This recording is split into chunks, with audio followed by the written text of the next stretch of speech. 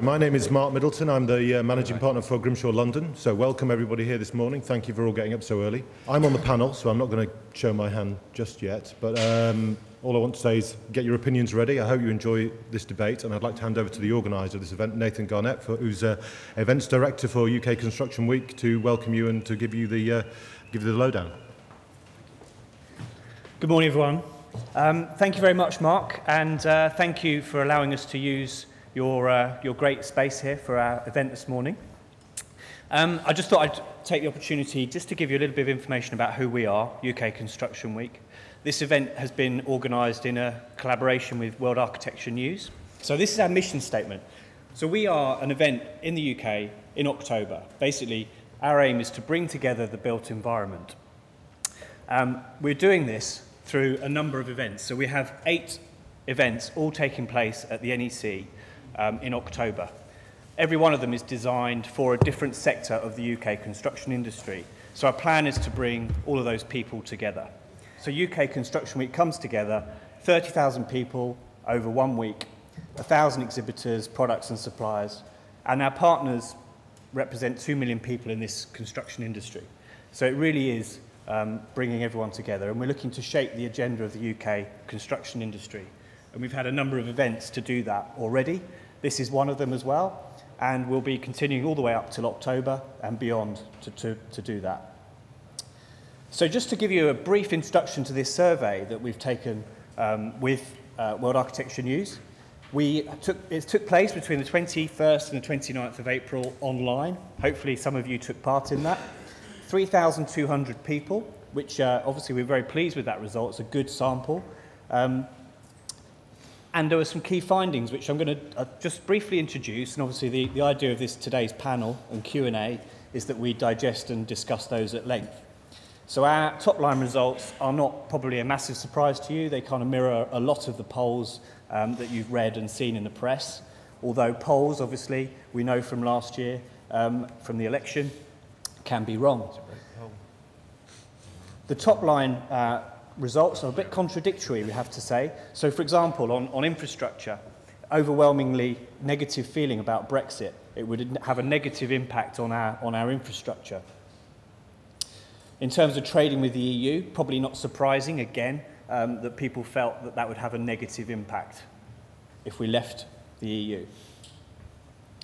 50% of construction individuals felt that leaving would also have a detrimental effect on our skills shortage.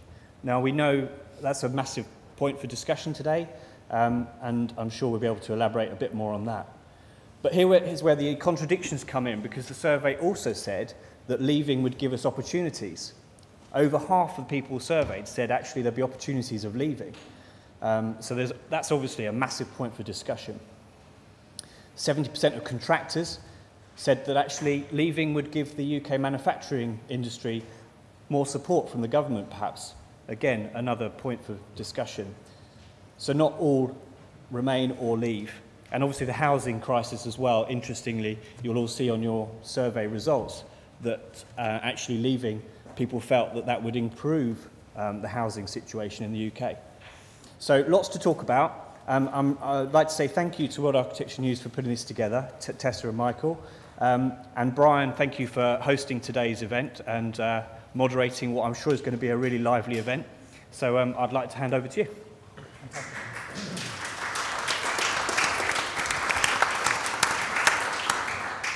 Great. Well, ladies and gentlemen, thank you very much. Nathan, Mark, thanks for your introduction, and thanks very much to Grimshaw for hosting us here in this great little event space. Thank you very much. So I'm Brian Kilkelly. I am the development lead for Climate Kick. So I'll announce, I'm working for an EU institution. So you can tell which side I'm on maybe already. Although I'm neutral, of course. I'm the moderator. So I'll try my best not to skew the debate. I'm also the founder of World Cities Network, which is a partner organization of World Architecture News. So it's great to be here this morning. So my role is to get the best out of the debate. And I want to make sure that we get as much opportunity for interaction with your good selves as well. Because this is an incredibly important issue. I know there's been a lot of talk about it. I talk about it with my friends and professions. I travel a lot around Europe. I know our colleagues in Europe are very concerned.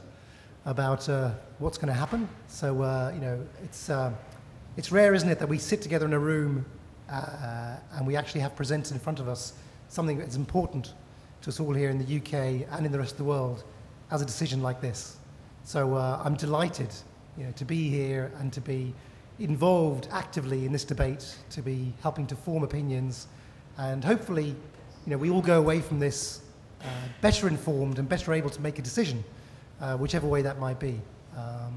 So I know the debate is often swings around issues that we think sometimes are less informed than they could be. So this is our opportunity to get well informed. So you know, let's take the opportunity to grill our panelists, to get their opinions, and to try and understand what's happening. And what I'd like to do is introduce our panelists. So on your right is Brian Berry, and Brian is the Chief Executive of the Federation of Master Builders, ex-teacher, expert on policy at an EU level, also used to work for the Royal Institute of Chartered Surveyors, Brian, I believe, yeah? So Brian, welcome. Next we have Cezary Bednarski. Cezary, welcome. Cezary is the architect, principal at Studio Bednarski, a man of the world, if I may say. So well-travelled, has worked with EU, with UNESCO, and in many different countries around the world. Next we have Paul Scully, Conservative MP for Cheam and Sutton. Paul, welcome. Paul is, in his biography, very much talks about the importance of local issues. So we're going to be swinging from the global to the local. So we're relying on Paul to help us put this in perspective of the world, the local world. So thanks for joining, Paul. Next we have David Cash. David is chairman of BDP, and also recently took up the position on the Construction Leadership Council, forming the Construction Leadership Council, and has got a lot of expertise on the export issues. So it'll be a very important part of the debate this morning. Mark is our very generous host, Mark Middleton, managing partner here of the London office of Grimshaw's. Mark, again, has got an incredible amount of global experience, working in far-flung places like Korea and Russia, and he's a bit of a man of steel. Really? So maybe beneath there's like a super steel thing.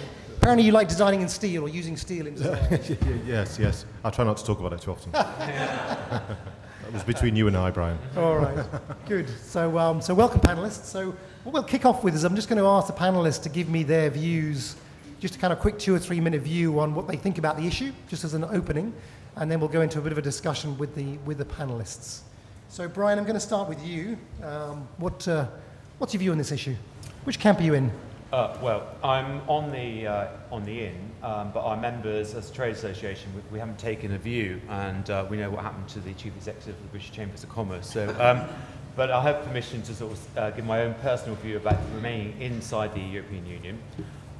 Just so I'm here really in terms of the FMB, our members are small local builders that you find all across the country, typical family businesses, who do talk about the problems of red tape facing their business.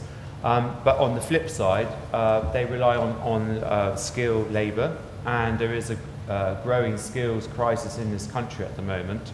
So therefore, the positive benefit of the European Union is in terms of labour mobility. We did do a survey of our members, and 80% of our members are saying that actually they're basing their decision on personal beliefs, not on just their business interests. So I think that's quite an interesting finding. So it's people are looking at it in a much wider context and just thinking what is good for our business. Interestingly, over half say actually they need more information. They don't feel they're getting enough information and understand the issues. And certainly when I go around the country talking to our members, there are mixed views, very strong views on both sides, but the majority, I'd say, are in listening mode still, trying to work out what is best for them as a small business in this country. So that just gives you a broad overview of where we're coming from the FMB. Fantastic. Thanks, Brian. Cezary, what would your view be on this? Well, I first of all have to explain to you who I am. I'm a Polish immigrant, and I came here in '81. I was hunted by the immigration. I went grey at the age of 29, I worked for Grimshaw 83, 84, which was my first practice. So I'm talking from a rather confused position, which is both of the immigrant, a Pole, and God knows what else. But I spent 35 years in this country, which is most of my life. Now, what is happening now that both camps confuse everybody? I mean, Cameron coming up and saying that we have a World War III if we leave is complete bollocks, basically. And the same thing goes for the other camp. So there is, everybody's looking to their crystal balls and trying to guess the future. My preference is to touch my balls and make a personal decision. Now, the only way to decide is on the philosophical level. And I've got two quotes for you. I've got like lots of quotes. But let's start from Jim Slater. You remember Jim Slater? Famous investor and genius. He said, elephants don't gallop. Okay? So if you want to be nimble and quick and so on, you don't stay in Europe. Mark Twain said, 20 years from now, you will be more disappointed by the things you didn't do than the ones you did. So throw off the bowlines, sail away from the safe harbor, catch the trade winds in your sails, explore, dream, discover. My view is that if we vote out of Europe, and I'm not against Europe, and I'm against immigration, those are no problems for me at all, And the decision is not immigration, social, economic, or whatever. The decision is philosophical. Change brings new wind, change brings new opportunities, change forces us to do things we would not do otherwise. So I'm out. Great, that's very clear. Thanks, Azari. Paul, what would your view be? Thanks very much. It's good to be here. On my way here, I just saw a Dilbert cartoon that someone tweeted this morning. It was talking about business, but it could easily be about the EU. It says, I added all the product features that each of you demanded. Now our product is a worthless hodgepodge of complexity. I appreciate your input. I couldn't have failed without you. And it's just this sort of complexity that we've built up over 40, 50 years in the EU that started really having concern for me. But there are three reasons that I want to leave. First of all is trade. I'm an optimist too. I don't want to be shackled to effectively a stagnant customs union. There are two continents in the world that haven't grown over the last 10 years, Antarctica and Europe. So I want to be able to trade further than that. I want to be able to go to India. I want to be able to go to China, to Bangladesh. Most of our clothes that we're wearing are probably the fabrics from Bangladesh. A lot of the products that we buy come on container ships from China. Trading around the world is so much easier with big super containers and with the internet. And so that's why I would like to go further afield. Immigration for me is an issue, but I'm the son of an immigrant. My father was born in Burma, so I've seen the good side of of immigration. But we do need to control the numbers. But we need to control it in a fair way. And we can't do that with one arm tied behind our back, shackled by the freedom of movement of people within the EU. So I believe that I would rather be able to pick skilled people from around the world, whether it's from America, Australia, Canada, India, Bangladesh, these sort of places, and have them have just as much, or if not at the front of the queue, rather than unskilled migrants from, say, Spain or France or other members of the EU. And finally is sovereignty, decision making. I'm a politician. You can kick me out in 2020. You can kick out the government in 2020 if you don't like what we're doing. If you try to understand the complexities of the EU, you're a better man than I. Jean-Claude Juncker said about the Greek debt, he said, when it gets serious, you have to start lying. That's a direct quote from the man that runs the European Commission, which is remarkable. So I want to have sovereignty and have decision-making come back here as best we can. We're a net contributor to the EU. We can argue about the figures, about how much we are contributing, but undoubtedly we're a net contributor. I want to bring as much of that money back here to be able to spend on the issues that we have in Britain, for Britain. Thank you. Thank you, Paul. David. Right, well, I'm an architect, not a politician. I'll be voting to stay in the EU next month, and I'll be doing that for a number of reasons. First of all, economics, and architects don't often talk about economics, but if we're in the construction industry, I think we have to recognise that our fortunes are really closely tied to the economic fortunes of this country. And having been through a few recessions, I know just how tough it can be for us. And it just seems to me that whether you look at the long term or the short term, to come out of the EU at this point in time just doesn't make any sense. So from a long term point of view, the number of major international companies from all parts of the world, financial institutions, etc., that come to this country because partly because of Britain and our language, etc., but also because it gives them access into the European Union, it would be crazy to give that up. And in the short term, you've only got to look and see what the uncertainty has done over the last few months and project that over the next few years. I think in the short term, we really would be in for a very tough patch if we come out of the EU at this time. I mean, so much of our trade is done with European countries. They're our main trading partners at the current time.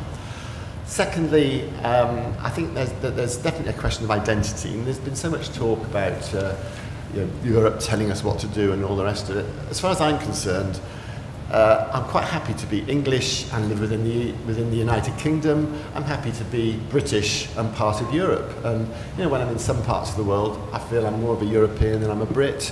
In other parts, I feel being English is fine. To me, it seems that what we have at the moment is a great balance. We're not in the euro, and I think it's a great thing that we're not in the euro, but we are in Europe, and that gives us a say in what's basically a major body within the world. We've punched above our weight over the years, but quite frankly, if we're not in a significant body, then I think that we're going to struggle to make our mark. The third point I'd like to make relates to something that Cesare said just now. I mean, I don't think we should forget the fact that there were two major world wars that started in Europe in the last century. And yet for the last 70 years it's not been perfect, but we've managed to find a way of working together, and I think we've had a very good period of time, and I want to see that continue. So I'm definitely going to be voting yes, and I'll stay in next month. Thank you very much, David. Mark. Hi, I too am Remain for a few sort of different reasons, although I agree with some of the panel members. The first is it's a general one. I sort of want to be positive. I like being European. I like being part of the EU. I like being able to travel freely. I like being able to buy, cheap Italian wine and some nice mozzarella. I like all of the things that we enjoy and our lifestyles enjoy. I like to be able to travel without visas and things like that. And I think that has enriched a lot of people's lives in this country. I also think that, this is in the EU or not. I think actually the UK occupies a kind of a third position. We're not part of the Eurozone, we're not part of Schengen, we're not part of, we've opted out of a lot of these policies. And if you look at a country, if you actually ask yourself the question, who complies with 100% of all EU directives, that country is Norway. And the interesting thing about Norway is that Norway isn't in the EU. It has to, because it has to trade with us, so it has to comply, but it doesn't have a seat at the table. It can't affect the policies, and it can't opt out of them. It's just basically got to take it whether it likes it or not. And I think in the last thing, and this is a very personal thing for us as architects, we're an international practice. More than 60% of our income comes from around the world, not from the EU, from Australia, America, South America, Southeast Asia. And we do that under trade agreements that have been negotiated by the EU. And the UK hasn't actually negotiated a trade deal since 1974. I don't think we've actually got any trade negotiators left. So what we would have to do is, even though there'd be a 2-year gap or something, a transition, we would have to try and renegotiate all of these deals with countries around the world. And in theory, we could go from having one deal to having to have hundreds of deals to actually deal with different countries, and that would affect my business. That's a very, very personal view. So yes, I would vote Remain. Fantastic. Thanks very much, Mark. Great. Well, thank you all very much for being so succinct. I almost didn't have any job to do, so that's really good. So let's pick up on the housing issue to start with. I think that's quite an interesting one that comes out of the survey. There's this kind of debate, I think, about the fact that the housing crisis that we're facing will get better or worse depending on your views of whether you remain in or out. Actually, I'm going to start off with David. I'm going to pick on you on this one, David, to see if you've got a view on kind of housing. I mean, this seems like a mixed view. Some people say that the housing crisis is partly being fueled by immigration and by the rise in population. Some say that we're only able to deal with the housing crisis because we're able to bring in skilled workers from outside of the UK. What's your view? Is this, which way will the housing crisis go depending on whether we remain in or leave? The first comment I'd like to make, I mean, I don't want to diminish the housing crisis, and I think it's an important issue, but I'm not convinced that it's correct to link the housing crisis to the EU in or out debate, because the housing crisis is a comparatively recent issue, and the EU in-out debate is a very long-term issue. I think that we should be, I certainly don't think that we should ever be doing this again, hopefully.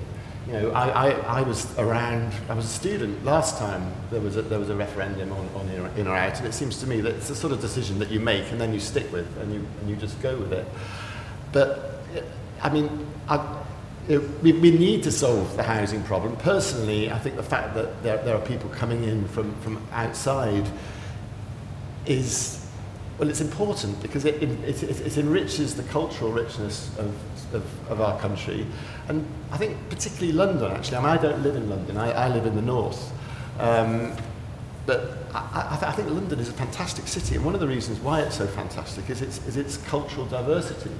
But there is obviously a big problem in that we need to get more social housing, in particular, more affordable housing in city centres, or the city centre. How staying in or out of the EU will help that, I can't really put the two things together particularly.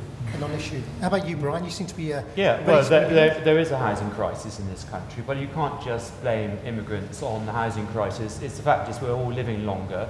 The way we live, more people tend to live on their own, which is having an impact. And the solution to the housing crisis is quite complex, but actually we need to release more land. We've got to think of other creative ways of using existing buildings to create more space. Now, if we came out of the European Union, I think investment in housing, particularly in central London, would decline. I think there's evidence to support that from the RICS survey.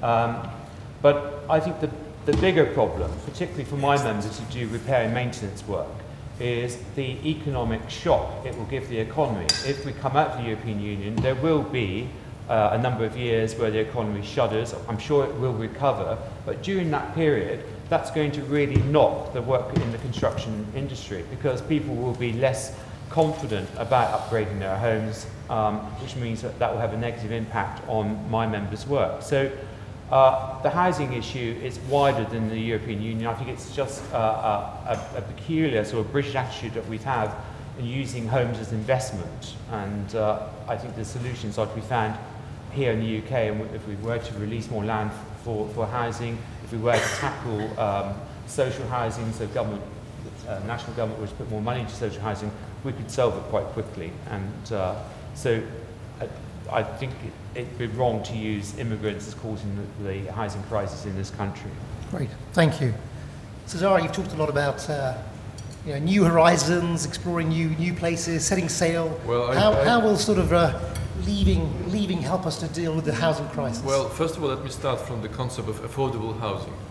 Most of my clients buy affordable housing. The houses cost about 17 to 20 million pounds, and they're entirely affordable. So we have to start thinking about what kind of housing we are talking about. This country, especially London, especially where I live, Kensington, is a laundry for the most of dirty money of the planet. All these guys come and put money into this. The property goes up like crazy.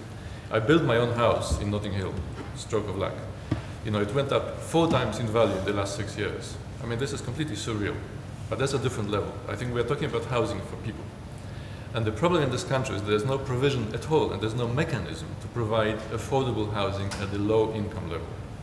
So we're talking about land, we are talking about renting mechanisms, we are talking probably going back to some kind of housing associations or councils or whatever. Now this all has nothing to do with Europe. There is a discussion going on now about the shortage of skills. We are being told there's not enough plumbers, and we need Polish plumbers, and Romanian builders, and whatever. And when we leave Europe, there will be a shortage even bigger. Complete nonsense. When I came to this country in '81, this country didn't want me. I was wanted by the police. I had deportation orders on my head, and I had to find a place where I could go. So I sent letters to various embassies, and the Canadians came back to me and says, "Okay, we'll have you. Fine, but you have to work as a lumberjack. We have shortage of lumberjacks, not of architects." So there's a very simple mechanism which is administrative political mechanism, which would allow whoever we need to come to this country. So there will be no diminishing in terms of cultural mix, there will be no diminishing in immigration, whatever, but we control it. So, Cesare, I mean, the survey says that 53% of people in the construction industry feel that actually the situation would be worse with the Brexit. Worse in what way? That's the question. It says many UK construction projects are already being hampered by a skill shortage. Brexit would exacerbate this shortage even more. Well, why don't we train them? I mean, there's so many unemployed people in this country. Why don't we train them? Yeah, train them. Why do we have to rely on nurses from Philippines and and plumbers from Poland, whatever? I mean, it's just completely surreal. I think that's an important point. Actually, we do need to improve vocational training in this country. But I think our members are reporting a serious skill shortage. Over half our members have problems finding bricklayers. There are stories of bricklayers earning £50,000 to £60,000 a year in London. So there is a skill shortage, and the fact is that the European Union has allowed that movement of people, which has helped address that problem to a certain extent. But the key, I think, is actually in terms of vocational training in this country. But if we came out of Europe, I can see that problem being exacerbated by not having enough people coming into the country to do the work that we need. Unless, of course, economic shock, less work needed, fewer people need to do work, economy goes downhill. Yeah, but we can allow them to come in. We can advertise, in every paper on the planet. We need plumbers. So you want to choose certain people? Absolutely. Let's move on from skills and talk about, I guess, building upon the need to be open. Mark, you talked about, doing business internationally. You enjoy the freedom of being able to get your wine cheaply. Yes, and to move around. But also, I can imagine as a major international practice, the ability to be able to attract skills and to be able to service and to be able to export more freely. You talked about trade agreements. I mean, tell us a little bit more about that concern. I mean, is this true? Surely, outside of the EU and the shackles of all that regulation, we're going to be freer to be able to negotiate better deals internationally. Well, in theory, I mean, I don't deny that, but I think that it's been well documented. Canada's been negotiating with the EU for 7 or 8 years and hasn't got a deal yet. We haven't got a.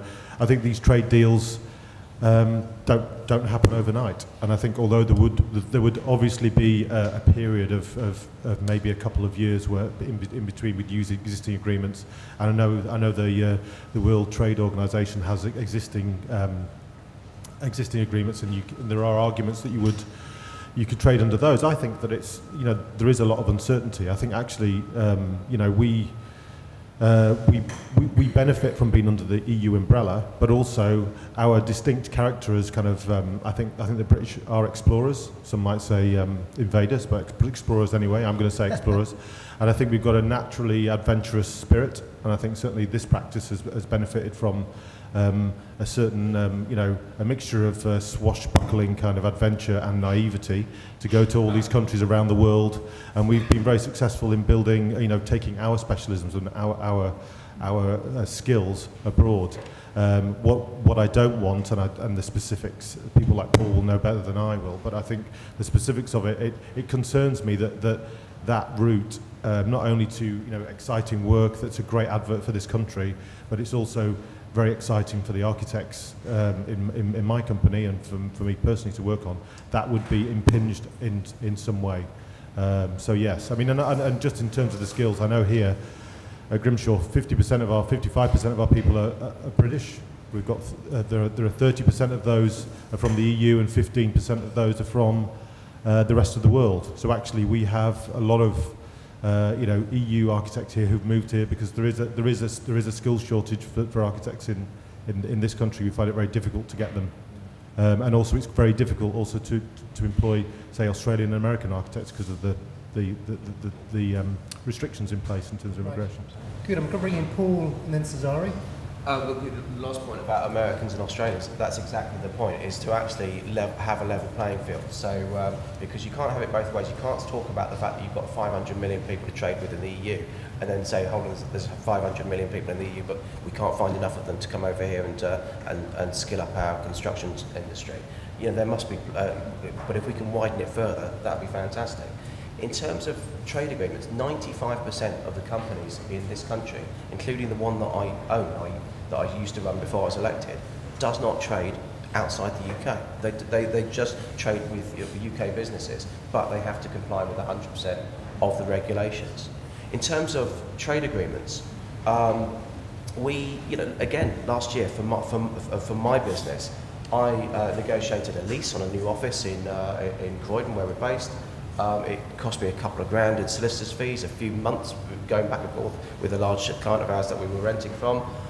Then this year, I negotiated a lease on my own constituency office. It cost me exactly £0 with a solicitor and a day, because I already had something in place. So when you're looking at trade agreements, we already have trade agreements with Europe, and we have the basis of trade agreements that we can start. So we're not starting with a blank canvas. But when you're talking about, when I was talking about freely trading with other countries, and the fact that we're hampered by doing that, by being within the EU, you only have to look at some of the trade agreements the EU are trying to negotiate. The one with Australia, for example, has taken years. Why? Because Italian tomato growers are causing a problem.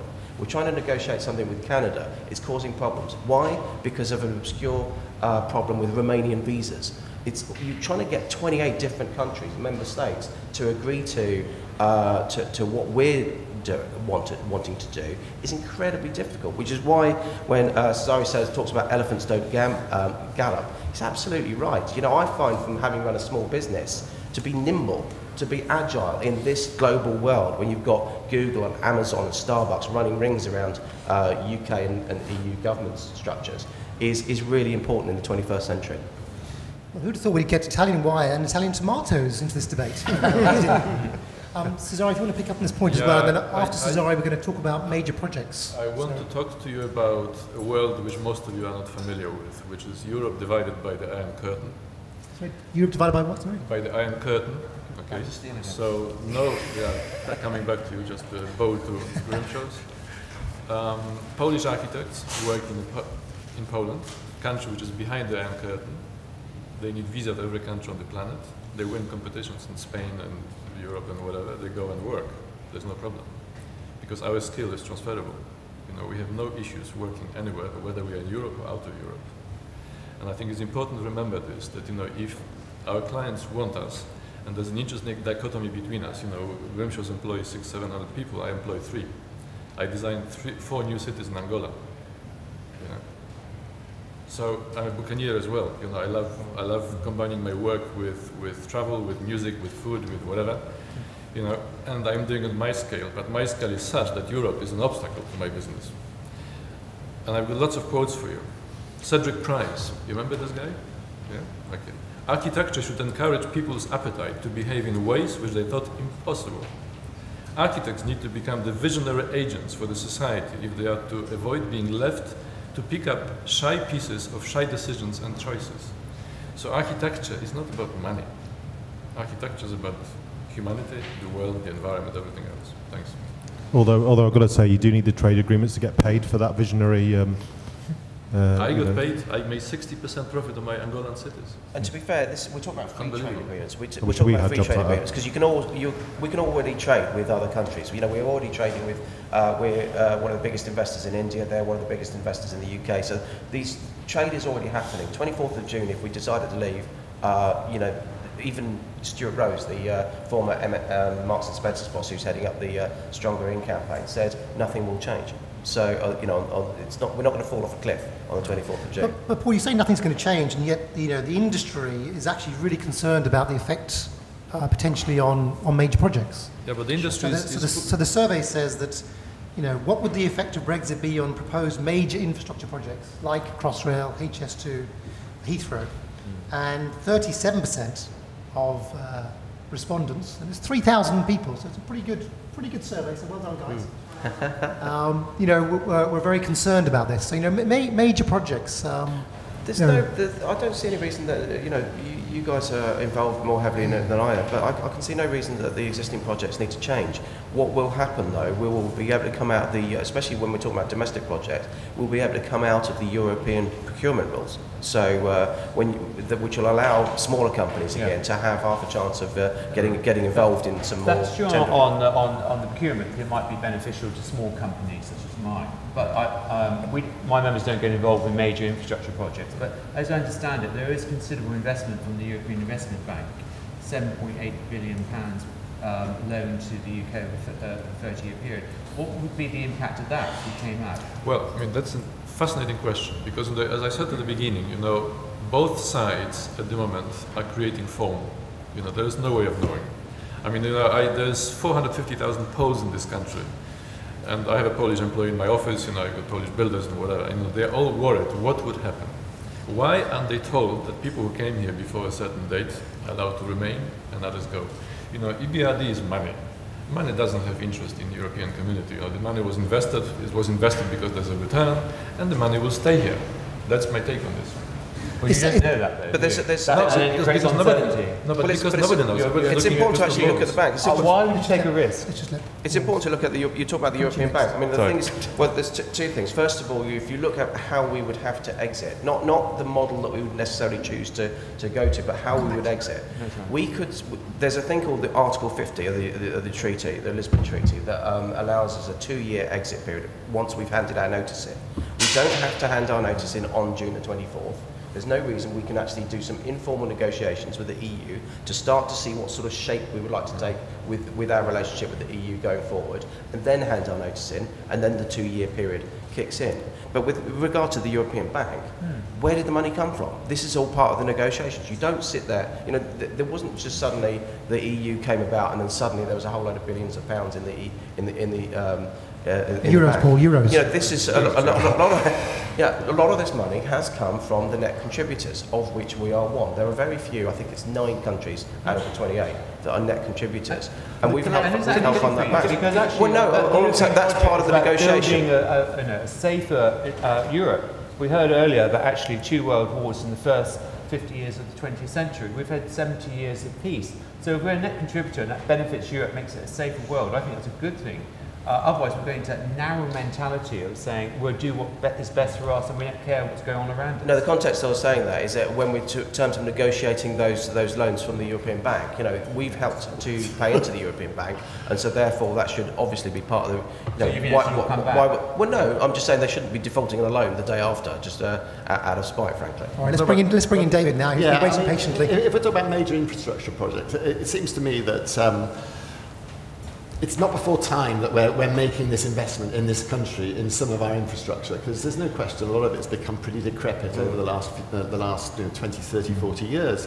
And you know, the attitude that we've had here has been to kind of save, to get ourselves into a position where, as a country, we're able to make that investment. And I think if you look at the predictions for the next 15 years, the UK is actually investing more in construction and in infrastructure than any other of the G7 countries in terms of its growth.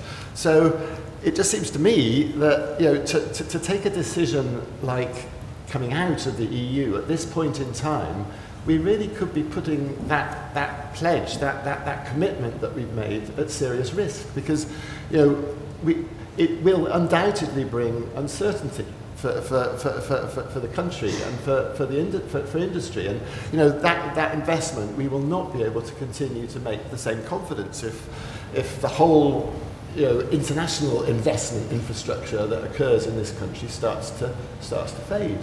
So, you know, for me, there is a link between the two, and I completely understand the survey result that's come through.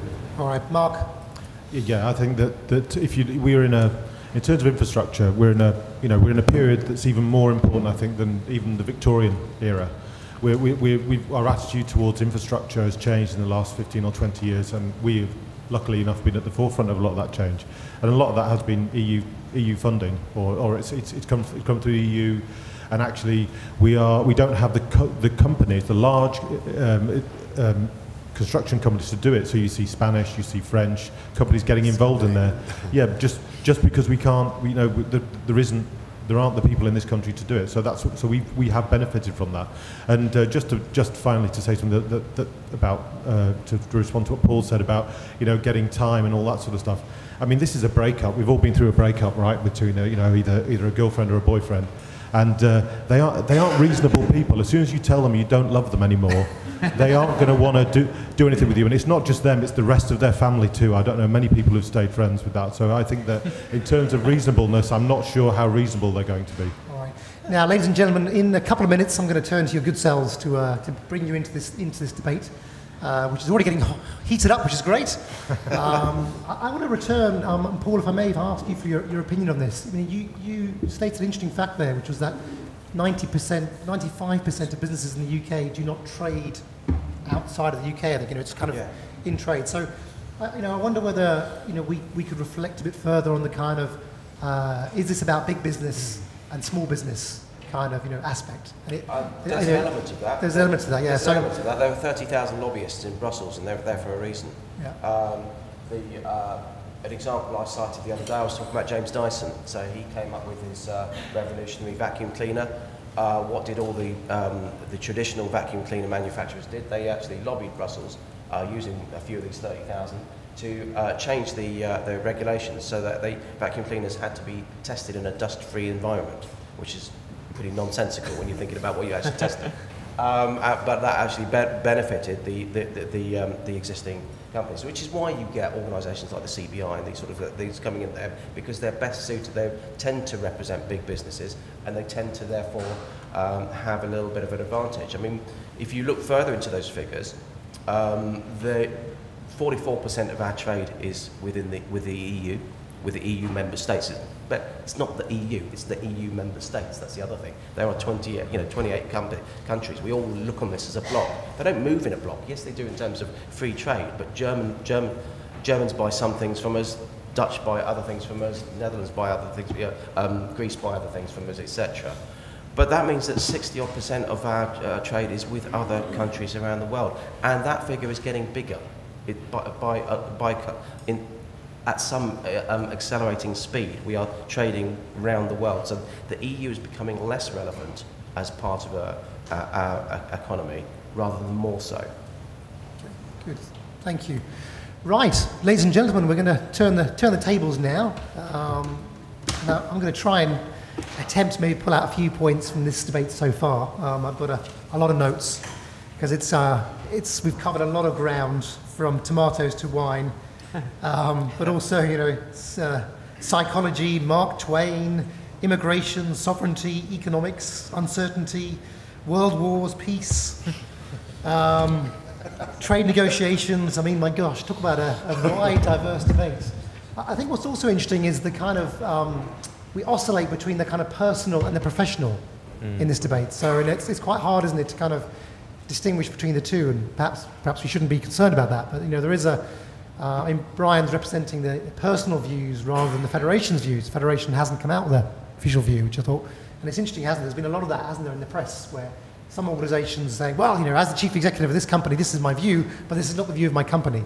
So it's an interesting debate, how it's a very personal debate, as well as being a very professional debate. What I'm going to do is I'm going to ask for 3 questions. So we'll do a round of getting 3 questions from the audience, and then if you want to target your question to a particular panellist, then please do say. Otherwise, I'm going to ask the panellists to respond to your question, whoever wants to pick it up. So do remember that when you're asking your question. If you could say your name and where you're from, that would be helpful. And as much as possible, please refrain from a long diatribe opinion on your view on this. We want kind of questions rather than opinions. Of course, a very brief opinion is fine if it's in the context, but we want to try and get in as many questions as possible. So I want to try and keep a good pace going for this period. We've got until 10 o'clock, so my plan is to kind of do half an hour of questions and answers between us, and then we'll try and attempt at some sort of summary. And at the end, we're going to have a show of hands as to who's in and who's out. So we'll see how people feel after this debate. We've got a roving microphone, so if you want to signal, then that would be great. And then the microphone will come to you. My name is Alessia Mosci, and I'm Italian. I've been here for... Not another Italian. about 15 years. And I have a sort of small architecture practice in London with an English business partner. My question was directed, actually two very brief ones. One is directed to Brian from Climate Kick. That's me. It's just about. Sorry. There's two Brians, I know. We should have split up, shouldn't we? A and Really? B, yeah. It's actually to you. It's about the what you think the EU regulation have brought to sustainability in this country over the last 10 or 15 years, and whether that's how far back they were before, how far advanced are they now, and where would this country be without some of the EU regulations? Because I somehow have a feeling that EU have actually improved regulations in this country, and this is the general to everybody else, and so with a positive look to that rather than just negative. And then the other one is once it's more general, once the UK, if the UK came out, and there's a lot of talk of money laundering and stuff like that, wouldn't then the government need more sort of pumped up money in this country to support the trade that it does? So with the financial then have to sort of take on trade. Question for me. I didn't think I was going to have to answer any questions. The Climate Kick is it's an EU funded organisation that I'm working with, and it's Europe's answer to the problem where we have lots of great ideas in Europe, and for some reason or other we're not very good at getting them to market as quickly as our American friends, for example. So the EU, in its wisdom, decided to create these knowledge innovation communities to speed up that process. So I'm working on climate change in particular, and I guess as an organisation, we believe that by working across Europe in a kind of a European consortium, we can get the best ideas, and we can develop a scale which enables us to tackle climate change that we feel would, well, I guess it wasn't a question of in or out really. It's that's one of the advantages of, I guess, the EU system, is that it's able to take the funds that are gathered and invest it in something like this. So from my point of view, personally, I see fantastic benefit from working across Europe as a sort of a coherent group trying to tackle climate change, taking the best ideas from the Nordics, from Spain, from Germany, from the UK. Now you could argue, of course, whether or not maybe you could say, well, you could do that even without the in or out the EU. But somehow or other, I think it makes it a bit, it does make the process easier for us by having an EU institution that we can kind of tap into. Sure, we do, there is a lot of wastage and bureaucracy and challenge, but dealing with climate change is a massive challenge anyway. So for me, anything that helps to kind of bring people together to tackle, I would argue, the world's most serious challenge is a good thing. Okay. So in terms of the sustainability, basically the EU has been in the only game in town for the last 10, 15 years and beyond, because that's all we've been in. It's done some really good things. It's done some, it's restricted us in some ways as well. So, but on the whole, I think we've been very positive, and Brian was absolutely right that we must continue to collaborate, because pollution doesn't stop at the channel, frankly. Climate change doesn't stop there. I'm off to a Greek refugee camp on Sunday to talk about the migration crisis, but that's not under the auspices of the EU, that's the Council of Europe, which is a totally separate body. So we do have other bodies for international collaboration. In terms of investment, we already have significant investment from India, as I was talking about, Battersea Power Stations, Malaysian. We've got a lot of Qatari money coming in, and Middle Eastern money, and Israeli money. So there is already a lot of international money coming in, and I think actually we can have a wider focus on, if we came out of the EU, people would want to actually continue to invest specifically in the UK. Your question about moving stuff out of London, you're absolutely right. The Northern Powerhouse you keep hearing about at the government. I was in Bangladesh last autumn, and Bangladesh are able to have economic zones. They're sort of effectively free trade areas where you can go in there, you can buy land from the government, you can set up a low tax trading environment to promote certain things. We can't do that in this country. We couldn't do this in the country because of EU rules. So, Paul, I'm just going to stop you there. Oh, yeah, what I'm going to try and do is kind of have maybe a kind of in-out response to these questions as I think about it. It might be kind of the fairest way of doing. So does anybody else want to respond to Alicia's question from the kind of Remain side?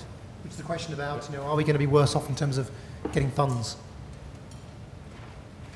Can I say something? No, I don't know. Well, Well, we're going to... we could become a clearinghouse for dirty money, couldn't we? I guess that could be there's an option for us. Oh, I'm only joking. No, I think the yeah, you looked at me very sternly there, Brian. Sorry.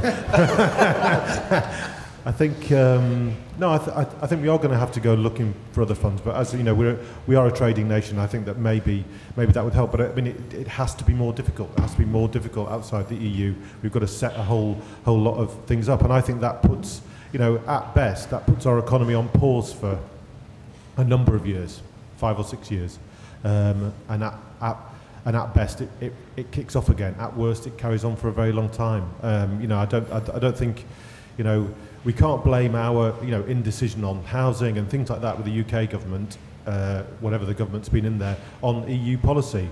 It's I think the UK's to blame for some of its problems. The EU's not to blame for all of its problems. That's all I think.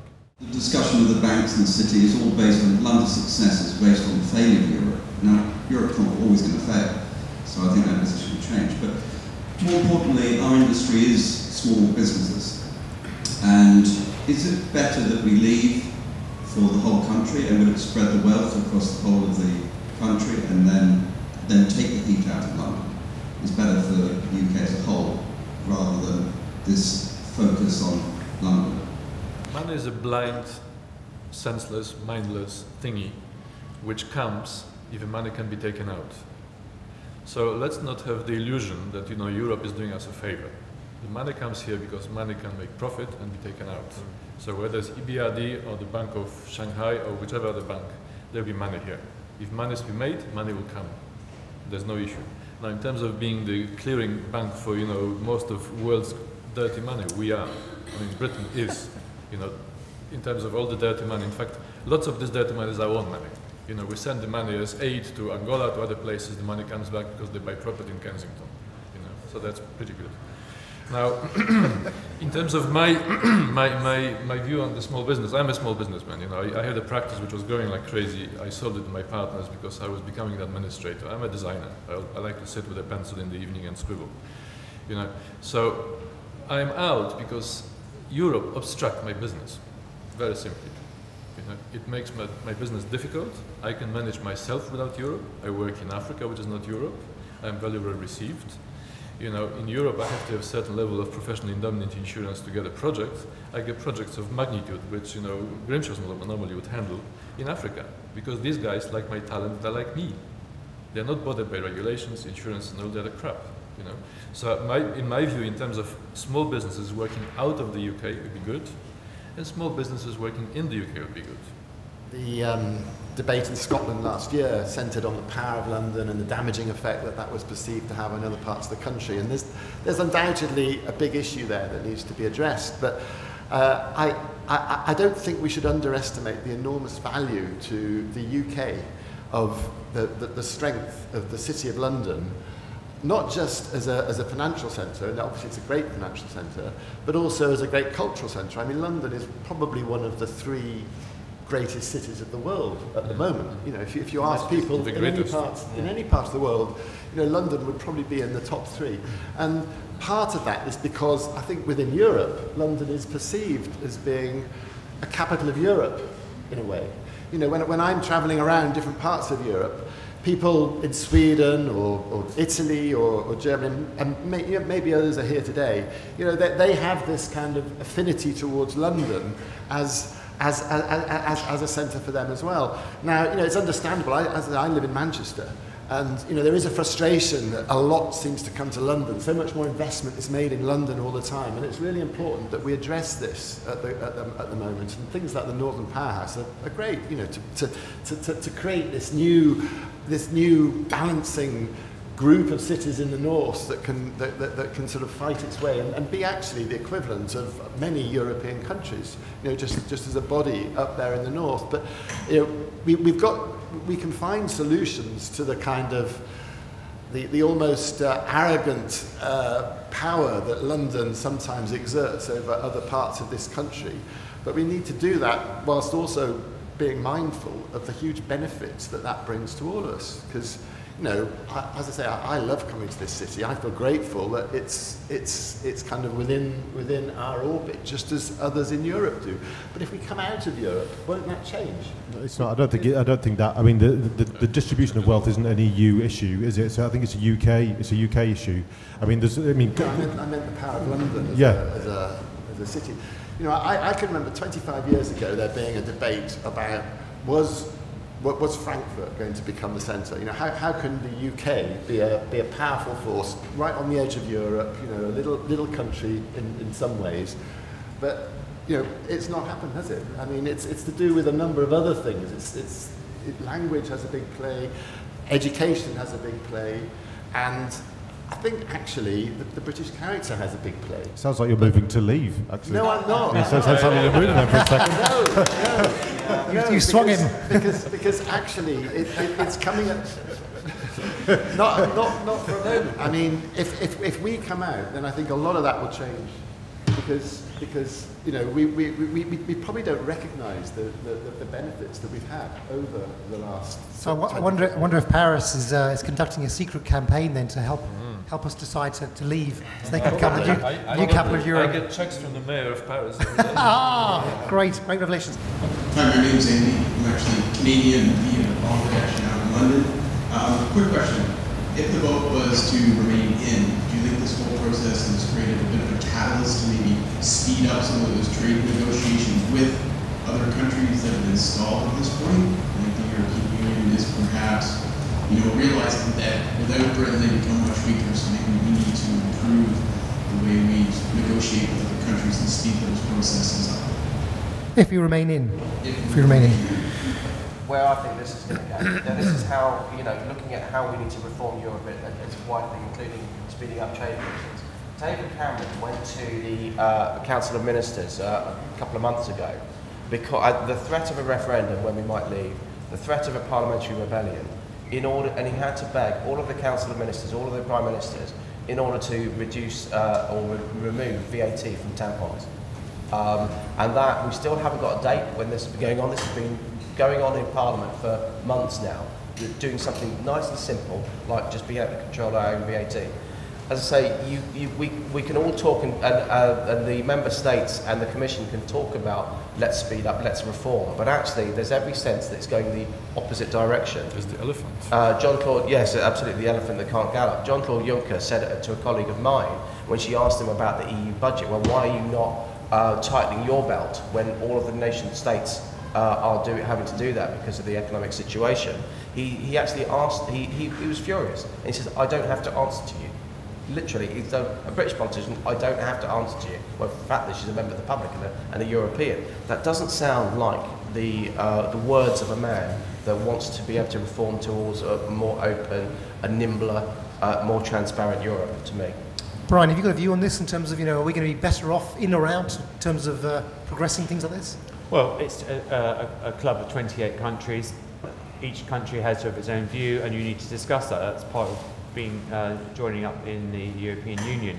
I'd like to think it does speed up. Maybe that the referendum has been a jolt to the EU. The threat of the UK coming out will maybe have them rethink. But I suspect actually it will still take time to negotiate because you are dealing with 28 countries. So that is the nature of the beast. And the problem is actually because it's designed to be ever closer political union, it is a bit of a hybrid at the moment. So for it to work, Europe has to be more integrated if it's going to be successful and speed up its processes. You're right.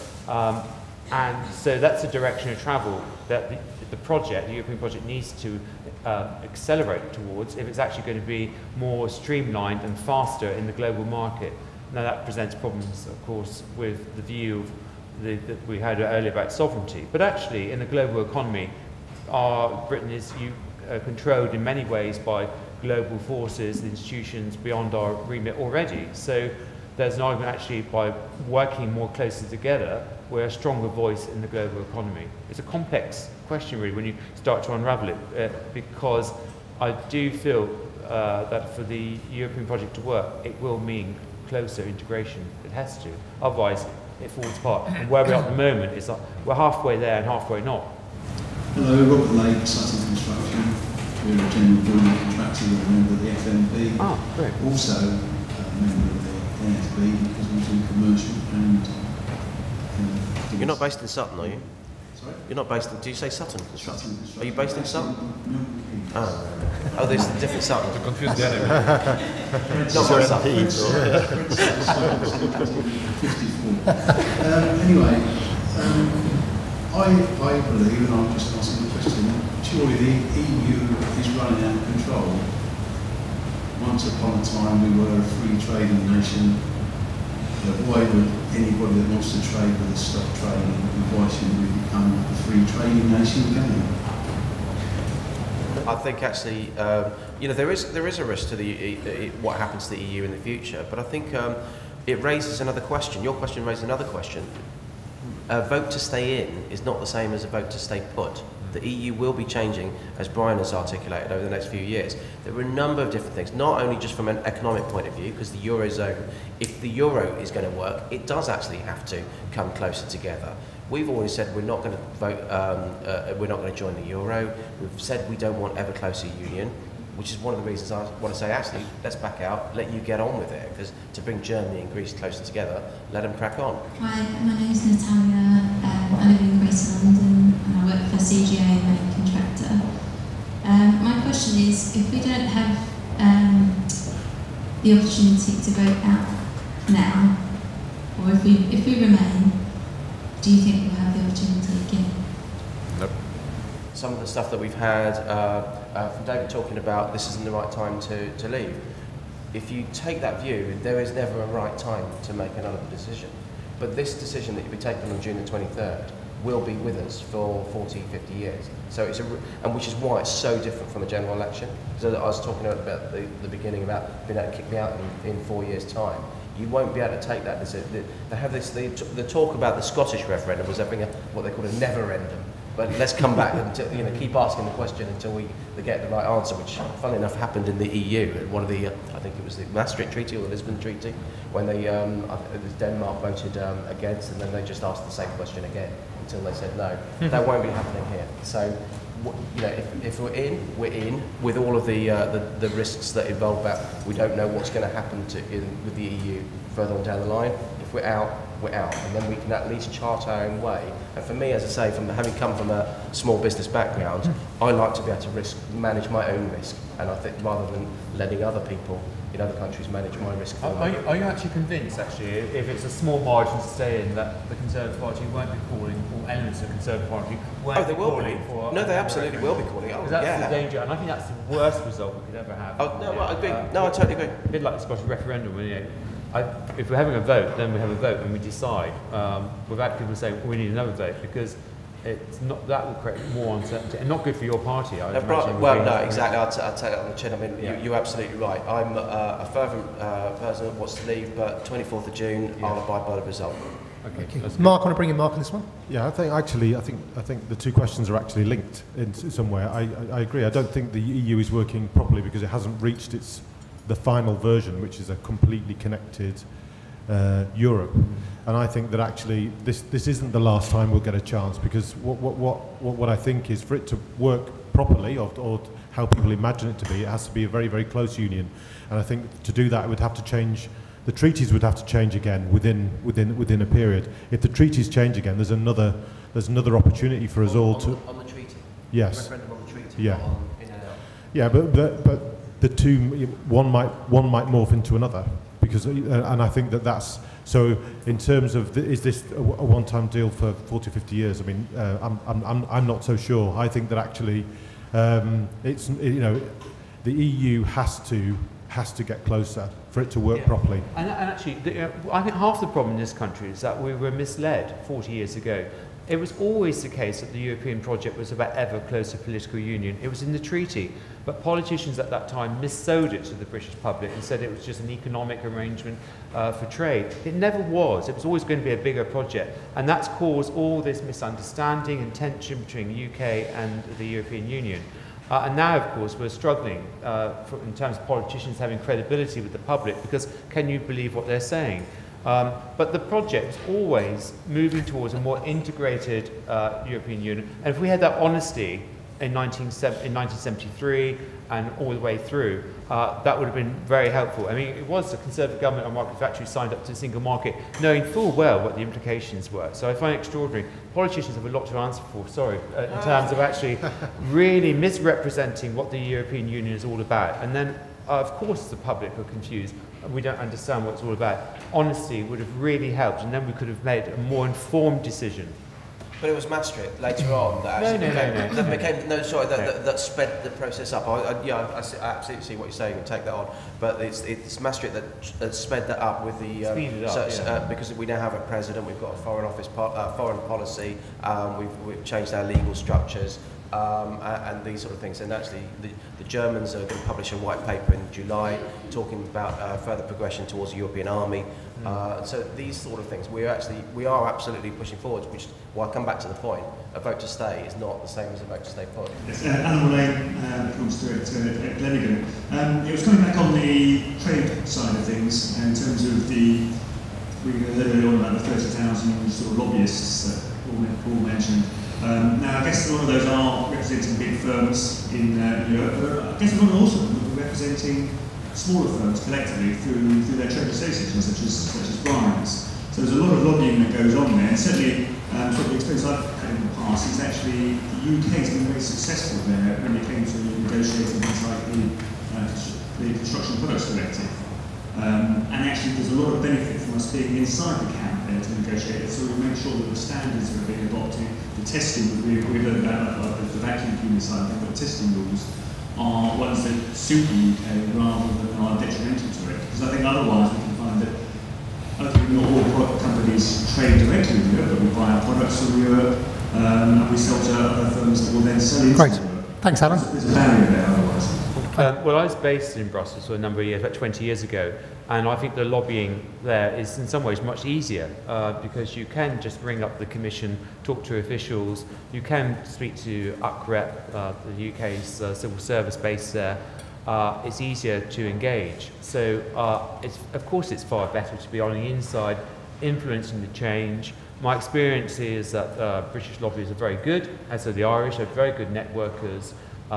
In terms of talking and influencing the finer detail. So yeah, of course, better to be on the inside, helping to formulate it. You might not always get the result you want, but if we're on the outside, we have no chance of influencing the outcome of what comes out of Europe. So of course, better to be at the table than away from it. So what do you think of that view? Yeah, I mean, thinking about Norway never joined. We are leaving. And I think leaving is a deal. We have to talk to who are leaving. We have to agree some terms. We have to agree the situation and so on. This is all talking about crystal balls, which is of no interest to me. I want to talk philosophical. But is there a difference, crystal balls and philosophy? Yeah. Quite substantial. Yeah. I'm not aware of any PhD written on crystal balls. But I think the point is such that there's a new situation for Europe and for us if we leave. As a result, there must be a dialogue how we leave. And it is absolutely agreed that there are good things about Europe. I mean, there's no doubt, students have the Erasmus and this and that, whatever. We are lobbying, we are dealing with stuff. But, it's a matter of agreeing how we leave. And I think this is open for discussion. Cool. There's a discussion to be had was whether we remain in the single market at all. I mean, Michael Gove suggested that we shouldn't, but that's a debate after we've decided, because we need to then come together. Should we vote to leave, the Remain side need to come in and be part of that discussion to see what the model is.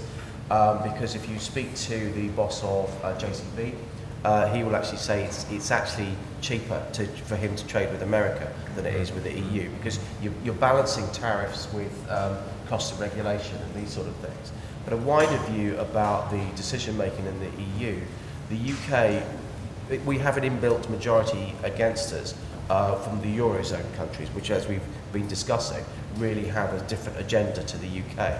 And the 72 times that the UK have gone against the proposed legislation from the EU Commission, we've lost the vote every single time. So yes, we have a degree of influence. We are the 5th biggest economy in the world. We're still in the top 10 manufacturing in the world. We've got the 4th biggest army. We're in the right, we speak the language of business. We're in the right time zone. We've got all of these things going for us, which is why we should also be confident to leave. But it also gives us an influence. But on the other hand, there is that inbuilt majority against us for that different agenda. Thank you. Hello. My name is Anne Sharp and I'm a landscape architect at Arab. My question is personal and professional.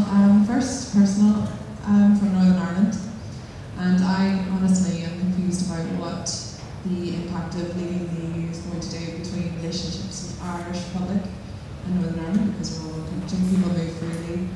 People live on the border in our UK, have Irish passports, work in both sides. How is that going to affect trade? How does that affect people my age coming over to work in London or from the Republic, or Northern Ireland to build in the Republic, things like that. And also professionally, we're talking about large-scale infrastructure projects and trade and things like that. I'm still trying to make a decision on what's, personally, I feel like I want to stay because I just feel that there's so much unknown. But in terms of moving forward in infrastructure projects, I honestly don't understand how it would negatively impact if we... We've always had a different relationship with Ireland, not always harmonious, obviously, but I mean, people from the Republic come over here and vote. I see no reason that we can't quickly come up with a sensible relationship between, we're not going to be constructing big border control walls or anything like that between the north and the south. So I would really doubt that would be an issue. The border that we would need to control would, obviously we need to make sure that if we need to control the border coming in from into the airports and the ports from the continent, but we would already need to tighten up procedures with the south to make sure that people wouldn't then come through the south into the north from outside, from other countries. But in terms of just the movement of people between north and south, the indigenous population, I don't think it's going to be a particular issue. It leaves me relaxed about that. My name is Jonathan Reed-Atwood from Ergon. The Leave campaign has rubbished the information that's come through from the Treasury and the IMF and other sources. So where are the trustworthy sources for information about what is genuinely true and right? It's really difficult because there are very, very few facts. It's all assumptions. I hate to talk about Cesari's balls, but it's all about. It is all about the crystal ball. It is all about looking forward. I read something in the Evening Standard. The headline was looking about how we'd be worse off by X amount in 2065. I mean, who knows what they're having for dinner tonight? Never mind looking at 2065. It just gets to a ridiculous level when you're effectively being told you can have war and a recession on one side and cheaper holidays on the other, and then this is going to be how better off or worse off your grandchildren are going to be. It gets to a ridiculous point in that. So there is a big element of heart. It is a bigger element of nationhood when we're talking about sovereignty and decision making and those kind of things. What do you want to give up to return? What price freedom, I suppose, in that slightly William Wallace way. But then you do have to look at the short-term and long-term economics. But they're projections, and you get a load of economists together, they'll tell you different answers, frankly. The problem we have with this whole discussion here is entirely polarized at pretty high social level. We live in a society which is class divided in a big way. And the perception in the general level of the society is that all the discussion pro-against is, toughs at high level, Eton educated, guys, whatever. And the average person in this country thinks, well, this has nothing to do with me. These guys are not me. I don't understand what they're talking about. As a result, the bullshit spills. I mean, what we are hearing is absolutely idiotic. I even don't buy any ideas which would suggest that, we had no World War III because of European community. I mean, this is an insult to human intelligence. We do learn from past experiences. We have NATO and a few other things. We still have Russians who are quite difficult. But the problem we have is that there is the level of discussion has been removed from the level of perception of the average English person.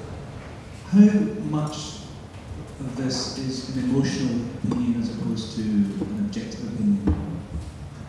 Just out of interest for the panel, how many of you wanted Scotland to stay? I love it. What's happening now with Europe? Yeah. Emotionally, actually, I'm very proud of our country. I'm proud of its history. I'm proud of the things that we do and our kind of national character. So emotionally, there is a little devil on my shoulder that's telling me to leave, and we should be proud of what we do. But my head and the businessman is saying that we should stay, just because of the uncertainty, I think. And I also think, having studied in Scotland for 5 years, I think that the Scottish people should have voted for independence. Personally, do you really? I do. That's yeah, a bit of a because they've got here, isn't it? they've got a very strong national character, and they should have stood up to their feelings on it, and it would have just put an end to the debate once and for all, because we're just going to hear on it forever until we get the yes vote. Scotland, I would have voted.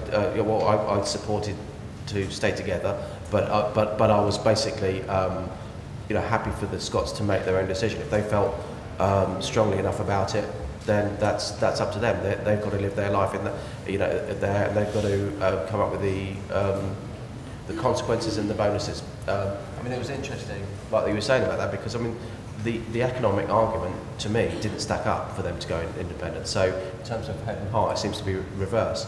What you were saying in terms of the fact that they have got that strong independent nation viewpoint, but as I say, if you look at the oil prices, I think that was the economic argument to stay together was vindicated. I love the Scots. You eat potatoes, we eat potatoes. You drink, we drink. But on the other hand, there is a massive difference between Scotland going independent and Britain going independent in Europe. I mean, Scotland and Britain, were one, this way, that way, whichever way. You are sharing the land first of all. But if Scotland was to go free, what about Italy? I mean, Italy is not a real country. It's made of little fiefdoms, which were put together in an artificial way. Why don't you split? Why did Napoli become separate republic, and Sicily would become something else? There has to be some kind of limit, because this way we get back to wars again. If the individual interests of small groups of identity, Catalonia, north of Spain and so on, this would go complete bonkers. Isn't that reason, though, to stay in Europe? Though, no, it's not, because what I'm saying is, splitting countries, which are organisms, into small sub-organisms, is completely different from the European project, which is a completely different concept. Okay. And in fact, the concept cannot work. I mean, look what's happening in Greece, what's happening in Spain. We've got total disparity of income, total disparity of culture, this total disparity of ideals. It just cannot work. I mean, Europe will collapse. I mean, I probably not live long enough to see it, but Europe will disintegrate. I think it depends on how many potatoes and tomatoes you keep on eating, Cesare. Hey, so guys, we're coming to the end now, so I've got no more time for questions, I'm sorry. What I'm going to ask our panellists to do is, in 30 seconds, give a final sort of just parting remark as a kind of a summing up, if you like. And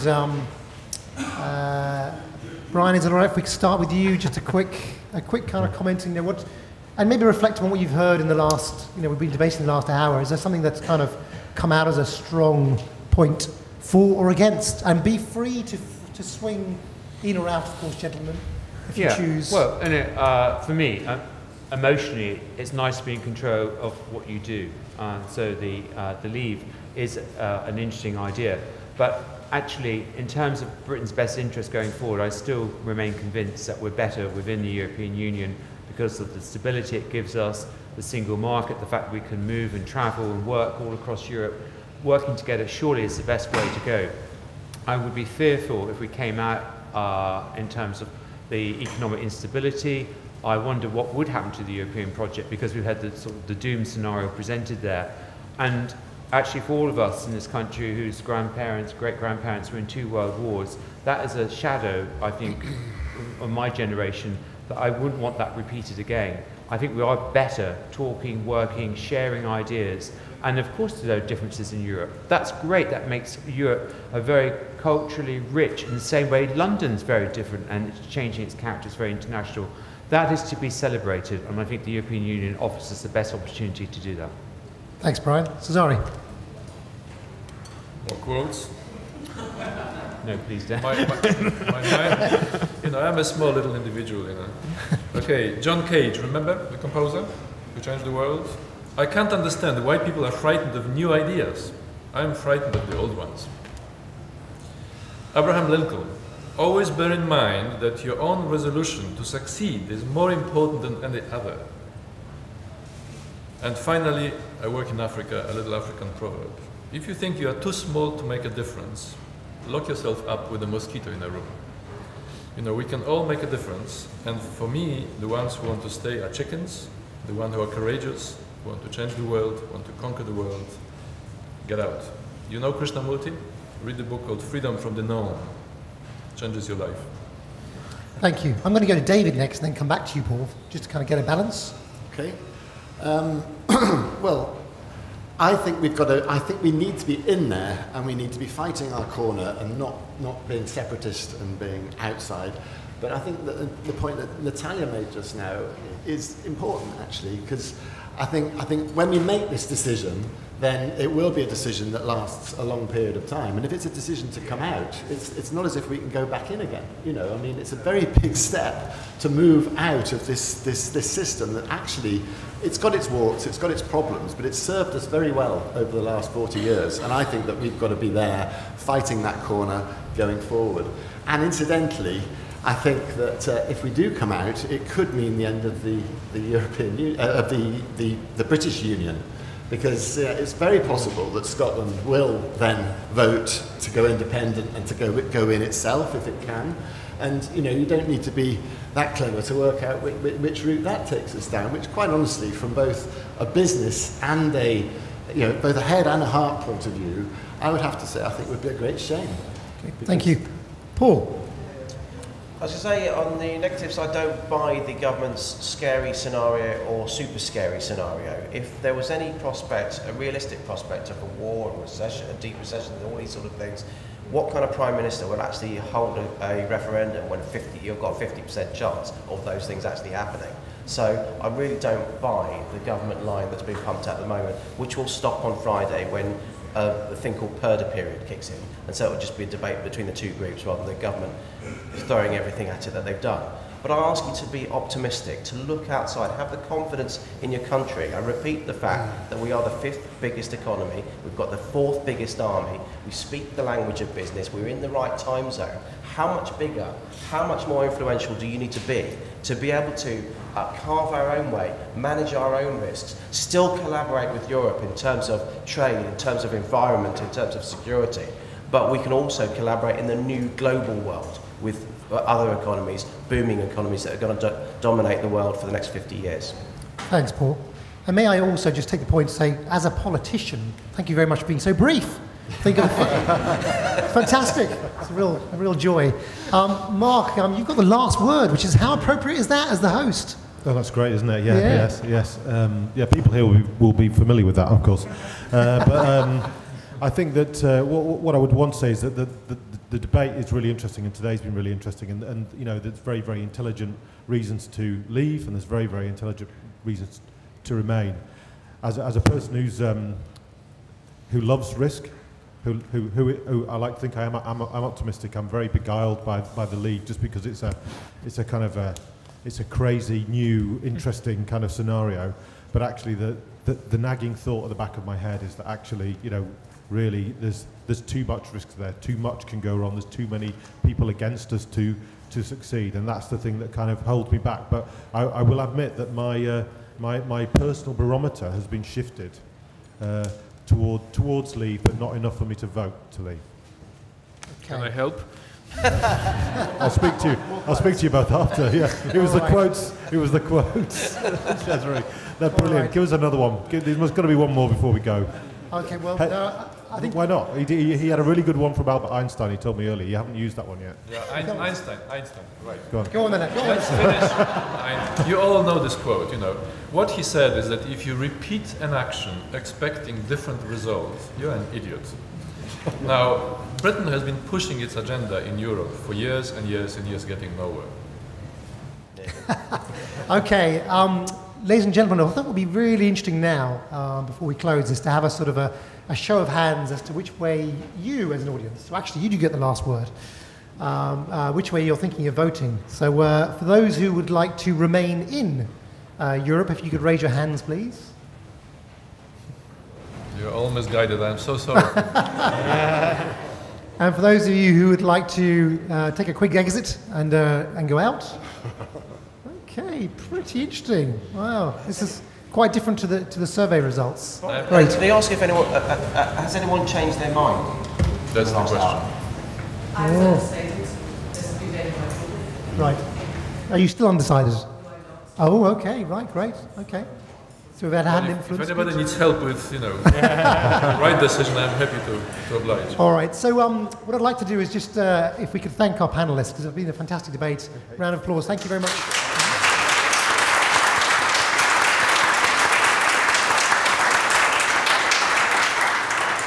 And I had this kind of picture in my mind, and it's of the elephant.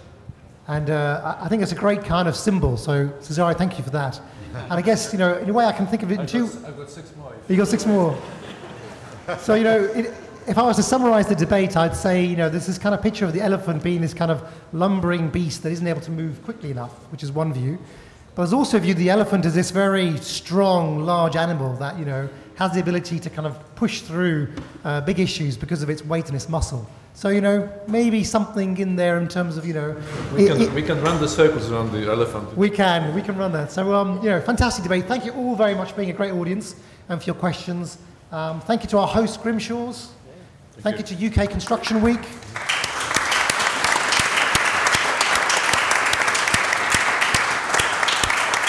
And thank you to World Architecture News.